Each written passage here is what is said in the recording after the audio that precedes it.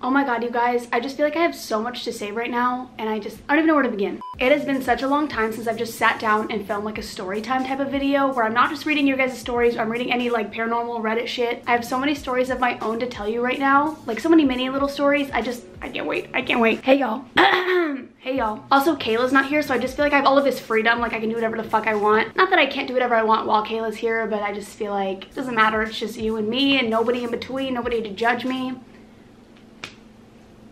So what the fuck is up, Kyle? I've had one of the most eventful weekends of my entire fucking life. And by eventful, I mean like nothing really that crazy happened, but things that would only happen to me happened. So I kind of want to tell you guys about them. And you probably already noticed the band-aid on my finger. So I kind of want, we're not going to start with that story just because I don't even know where to begin. If you guys are new to my channel, or if you are newer to my channel, I used to film these kinds of videos all the time. I call them like random rambles, where I just literally sit down and talk about whatever I want to talk about. I just feel like I have so much to say to you guys. Like there's so much going on right now and I just want to talk about all of it. And okay, literally how many times have I said that so far in the first 3 minutes of me recording? Ah, boy. So for those of you who like my paranormal videos or my scary story videos where I ramble a lot at the beginning, you're gonna love this because it's just that times 500 because I'm just gonna ramble the whole fucking time. For starters, I wanted to say that I am going to VidCon. I've had a lot of people ask me about that. I'm not going to the convention itself. I have a lot of people asking if I'm going to TanaCon, VidCon, whatever. I'm going to neither. I will be in Anaheim and I'm gonna try to go around the convention center at least 1 or 2 of the days. So if any of you are going to VidCon and you want to meet me, because like, why wouldn't you? I will be there. And I will probably tweet out where I am, or like when I'm outside of the convention center, I'll tweet like, I'm here. But I also wanted to say, with VidCon and with big crowds, you guys, I have really bad anxiety, and I think I've touched on this a little bit before, but I have pretty bad anxiety, especially when it comes to like that big of like a group or crowd of people. And so if I ever seem like I hate my life, or if I seem like I'm terrified of everybody that's there, it's because I am. I don't hate my life, but I am scared of everybody there. I think I've probably just made 90% of you scared to come up to me. I want you guys to come up to me, and I love you guys, and I want to hug you, and I want to see you, and I want to meet you, but just so you know, I have a resting bitch face. I look really mean all the time, but I promise I'm not a mean person. I'm not helping my case at all. I'll be at VidCon. I'll be at VidCon. I will be at VidCon. Well, I won't be at VidCon. I'll be in Anaheim. I'll be at Anaheim. Am I talking really fast? I'm talking really fast. Slow down. Oh my god, I just said all of that within like 30 seconds, you guys. I need to slow down. I also wanted to say that if you guys don't follow me on Instagram, you should totally follow me on Instagram. I never plug myself, but I literally just learned how to use my Instagram story. I'm like a 55-year-old woman when it comes to my phone. Like I don't know how to do anything at all, ever. Like I have like an old school camera. I just like press record and hope for the fucking best. Like I don't know what I'm doing. Like I have no idea what I'm doing on the internet. I don't know. Twitter's like my main thing. I tweet so much. I tweet way too often, but I literally, like I said, I just learned how to use my Instagram story, so I've been kind of abusing it, but like at the same time, I'm a pretty funny person, at least I like to think. And if you guys didn't see, I posted on my Instagram story on, what's today? Today's Tuesday. I posted on Tuesday that Kayla and I are going to Miami. I don't think I'm allowed to say why we're going to Miami, so I'm not gonna say why we're going to Miami, but we're going to Miami. We're going for a week. So we leave, she leaves tomorrow on Wednesday and I leave on Thursday. I hate when I like record and I try to explain timelines because it makes no fucking sense. But by the time you're seeing this, we are in Miami. But for some reason, okay, and you guys probably noticed in my video, I'm gonna try not to be all over the place right now. I know it's gonna happen because I like skip from one story to another because I just get like way too ahead of myself. Kayla and I have this ongoing joke with us going to Miami where we just like really obnoxiously say, I'm going to Miami, and like the most annoying voice ever. Like that was probably so annoying. I'm probably gonna cringe like while I watch that because like it's really ugly. It's so gross, guys. It's so gross. But we do it so often that at some point it goes from like, we're going to Miami to like, I don't know. I don't know why we do these things. Like we're so annoying. We're the most annoying people in the entire world. But if you guys saw my video from last weekend where it was like me and Kayla making fun of little kids for 13 minutes, we did that at one point with like the you did nothing, and that's just become a huge joke with you guys, and I fucking love it. Can I just say that? The amount of people who have like tweeted at me and like posted on like my Instagram and stuff, just saying like you did nothing, it fucking kills me. But Kayla and I do this thing where we'll say one thing and we'll just like keep it going for way too long. Like Dylan literally said today, Dylan was like, you're fucking beating a dead horse. He's like, shut the fuck up, because we die laughing the whole time, but nobody else thinks it's funny. Like all of our friends in our group message, like of all the Texas people, me and Kayla will sit there and we're together. We live together. So we'll be like laying in my bed and we'll just be sending voice messages to the group chat, like me and Kayla both. And people will be like, you're right next to each other. Stop sending these messages to us. Like we don't think you're funny. Like all of of our friends pretty much hate us at this point. It's fine. It's fine. What was I saying? We're going to Miami. We're going to Miami. And we like to say we're going to Miami a lot. Yeah. Okay, next story. I think I like just zoned out for like 10 minutes. Yeah, it's been 10 minutes. So I know I say to you guys all the time that like I'm never gonna drink again, whatever, because okay, here's my problem. I like to drink and I like to go out and drink. I'm 23 by the way, so for all the people who are like, this is illegal, it's not. I'm old. I like to go out and drink and I like to go to clubs and I like to go to bars and I like to just, you know, let loose and have fun and I just like to go out, okay? I like to drink, whatever, okay, whatever. So this last weekend, actually the last couple weeks, I've been going out way more than I should and I've been drinking more than I should and like I know that. But the other day we went out and we were drinking and we were fucking day drinking. Like this is like the problem that I'm having right now. To be fair though, I didn't really drink that much in high school, so I feel like I'm just like letting it all out now. Like I'm just, you know, living my best life. What can I say? But me and Kayla went to drink with our friends like during the day and it was probably like, I think we probably left my apartment around 3:34 and by the time we got there it was like whatever, almost 5. Okay, it doesn't matter. Like the timing doesn't fucking matter. But let me just say by 6 o'clock we were already wasted. So we had originally gone to this bar and we got a couple beers, we got a shot and we were drinking whatever. And then we went to this like pool party thing. And then from there we just ended up going back to my friend's place and we were just swimming at the pool like at his like condo apartment place. And if you guys don't know, I don't know how to swim. Like I don't know how to swim, but I was so drunk to the point that I was swimming. You guys, I swam. I was swimming. I mean, I wasn't doing it very well. Like I definitely failed while swimming, but I was swimming. I got in the pool, I got my hair wet, which is also saying something. Shut the fuck up. I have to turn my computer off, hang on. Okay, so I went swimming and I was wasted at the same time. It was probably like 7 p.m. at this point. And my friends tried to teach me how to swim too because I genuinely can't do it. And I'm not joking, both of them were just like, what the fuck, Courtney? Like, I'm hopeless. I am hopeless when it comes to swimming. And it sucks because I do like to swim. I like swimming. I like being by the pool, but I can't swim. I can't swim. I'm like out of breath from how fast I've been talking. This is pathetic. But now to a good story. So that day, that whole day, I mean, I was drinking from probably like 4 p.m. until God knows when. But when I finally decided to go home, it was like midnight. I'd been out for so long at this point. And so I had to call an Uber and my Uber was like 30 minutes. Like just the ride from like where I was to my house was like 30 minutes. And I've made this ride like a million different times and it's just like the same thing. I mean, it's like Uber. Like, I mean, I'm sure you guys have ridden an Uber. It's like never anything exciting. People always have these amazing, super exciting stories and I'm always like, I get fucking boring ass Uber drivers. Like we don't speak, it's just silence. I like sit in the back and play on my phone the whole time because I don't really want to talk to them, but that's besides the point because what the fuck happened in my Uber, you guys? So I got in the car and my phone was at like 1% and I already hate asking the Uber driver for things. Like I hate being like, hey, do you have an aux cord? Do you have a phone charger? Like, can I play my own music? Whatever. I feel obligated to just sit there and shut the fuck up and just like take my ride and get home. But my phone was at 1% and I needed my phone. So I get into the car and my Uber driver was like, hey, like, hi, how are you? And all this stuff. And then we start leaving and he was talking and I thought he was talking to me because it would make sense for him to be speaking to me because I'm in his car. But he was speaking so low. I couldn't make out what he was saying at first. Like I was just like, I couldn't tell if he was talking to me, but I couldn't hear him at all. So I just like wasn't responding in the hopes that maybe he'd be like, oh shit.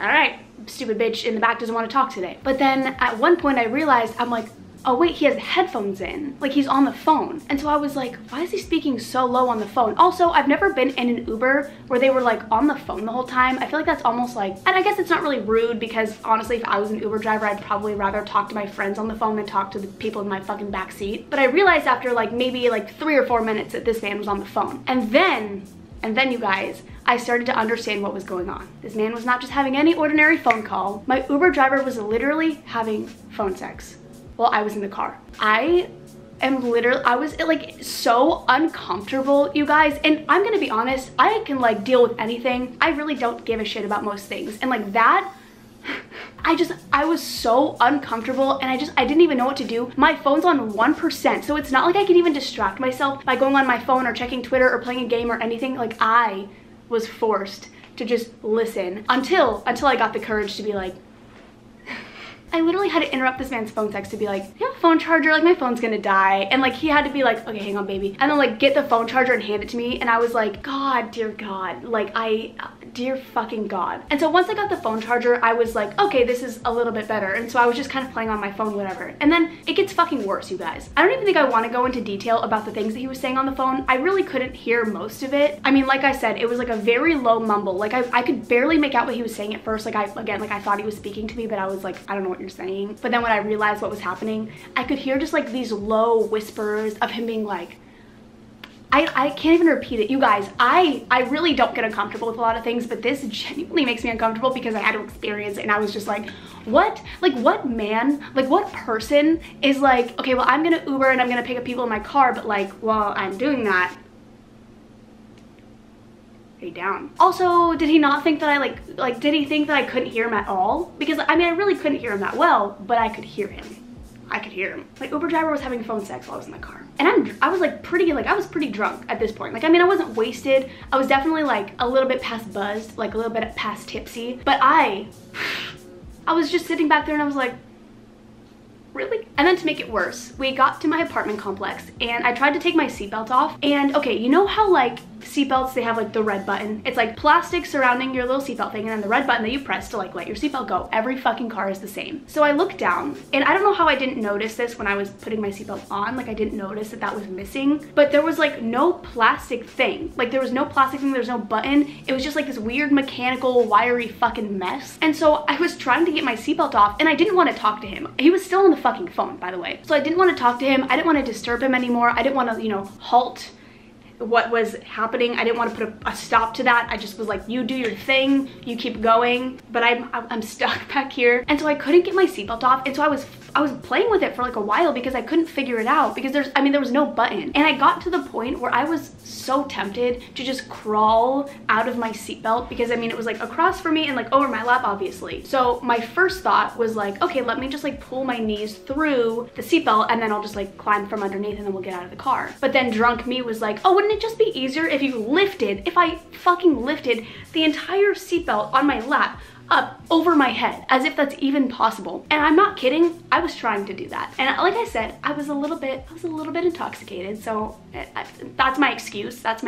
So this man can probably see me like in his rearview mirror. At least he can see me just like out of the corner of his eye. Me trying to lift my entire seatbelt over my fucking head, you guys. Like, not just this part, but like the part across my lap. I was trying to lift it over my head. Like, I was like doing some of that action. Like, I thought that I could do this. And then after like maybe 20 seconds of struggling, I realized I can't do this, and I gave up. And so he was like just sitting there, and he was like, all right, thank you. He was like waiting for me to get out of the car, and I was like, I can't get my seatbelt off. So he was like, oh yeah, I have to do it for you. And so then I'm thinking, you have to do it for me? Maybe tell me that before I get into the car. Maybe tell me, hey, that seatbelt's broken, if you want to like scoot over, like sit in the middle, or even sit on the other side, whatever. But this man, like, I got into this seat, I put my seatbelt on, and he didn't even tell me, by the way, that seatbelt doesn't work, so now I'm gonna have to awkwardly let you out of the car like you're a toddler. So he pulls the red button thing from the center console, reaches back there, and puts it onto my seatbelt thing and unlocks my seatbelt. And I was thinking, why can't you just leave that there? He had it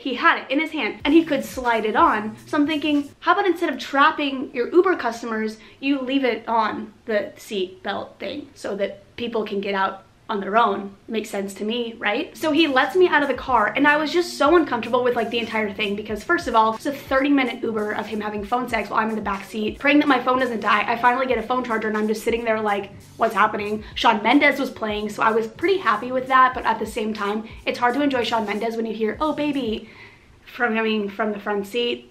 It's just weird. And then to top it all off, I'm fucking trapped in this Uber. Like, I cannot get my seatbelt off, and I'm gonna be that dramatic bitch who's like my Uber driver trying to kidnap me. But if you think about it realistically here, let's be realistic for a second. If this man wanted to kidnap me, he had me. He got me stuck. He got me stuck. He had me stuck. He had me stuck. How do you say that? I was stuck. I was stuck in that Uber. I was stuck in my seatbelt. I tried multiple different escape routes. None of them worked. If this man wanted to leave with me, he could have. Actually, he probably could have done that anyways. regardless of my seatbelt situation, whatever. Then just to finish the story off, when I got out of the car, Kayla happened to arrive at my apartment like the same time that I did, because she was driving from my friend's house and I was like at another friend's house. And so we met there, we got there at the same time, and I get out of the car, out of my Uber, and I noticed that my fucking finger is just like gushing blood, you guys.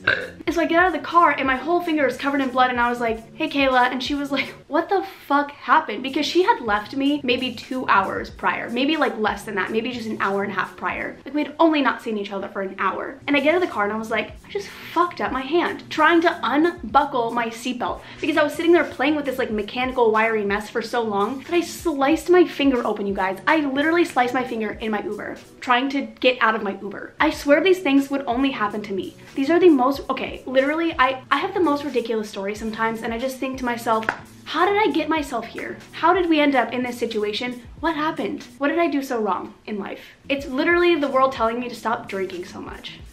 And I agree. Cheers to that, boys. Also, if you guys want to hear another funny story, this is completely unrelated. So when Kayla first moved here, actually not when she first moved here, like maybe a week or two ago, Kayla bought slime like online, like she bought like a tub of slime. Actually, I have him. I have the culprit right here. Here's the culprit. She bought this stupid fucking slime the other day, and first of all, let me say, she said it was like 99 cents because I was like, we could have made slime. Like, why did you pay for slime? She was like, oh, it was 99 cents. But then this bitch goes, the shipping was $9. So she paid $10 for this shit. I don't understand the hype behind slime. I really don't. I've made one slime video and I will never go back because I made my own slime and I kind of fucked it up. But she bought this shit. She kept playing with it, which like I understand, like she bought it, she's gonna play with it, whatever. I can't even play with it because it just sticks to my hands and I just get frustrated because it's so sticky and I hate it. She was playing with it, and I actually think this happened yesterday. So if you guys follow my Instagram, again, I put this on my story. We were dying laughing, you guys. So she rolled it up into a ball and she kept throwing it around. Like she threw it at the ceiling, and I'm thinking like, okay, did you guys ever play with those like sticky hands where you would throw them on the ceiling and they would just end up getting fucking stuck, and your parents would get pissed because they would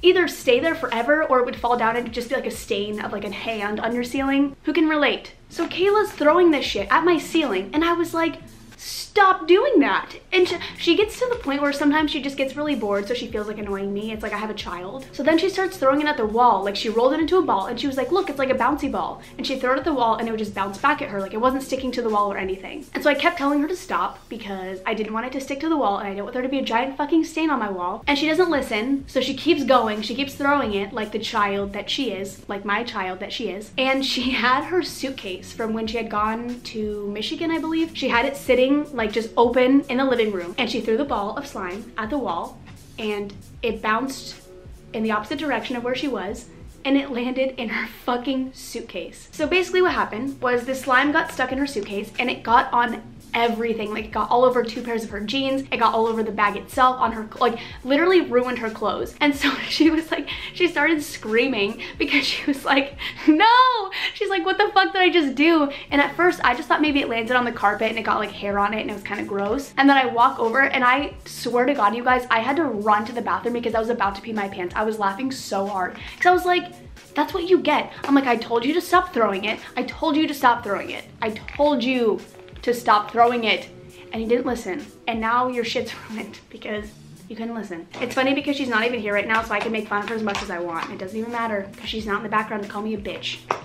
Fuck you, Kayla. Except she could literally walk through the door at any second now, but that's okay. But I was fucking dying, you guys. Like, it's not even funny. And so we tried all these different remedies. Like, so many of you guys replied and you were like, try this or try this. So we tried a bunch of stuff. I think she ended up getting it out of her jeans. Like, she tried to freeze her pants, then we ran it through hot water, then we soaked it in lemon juice. Like, we tried everything that you could possibly think of, and I think it actually worked. I'm pretty sure it worked. But this thing honestly belongs in the trash. Gross. I hate slime. I hate it. I don't understand it. I think that's all I had to say. I think I just told the bulk of my stories really quickly without breathing the whole time. Also, I'm pretty sure the wasp is gone. If you guys remember from every video that I've ever posted, I always talk about the wasp that's outside, like the one specific wasp that's like always here. Actually, I've probably only talked about it like maybe twice. But we had 2 or 3 wasp nests like on my balcony and we destroyed them all. By we, I mean Kyler did. I don't know if you guys know Kyler. Kyler's my friend. Kyler's our friend. He came over one night and we were all just like hanging out and he literally knocked down all of them. Oh my God, it's back. Are you fucking kidding me? Where are you staying? We destroyed your home. I know it's mean to like destroy their home, whatever, but at the same time, like, it's my balcony. I pay rent.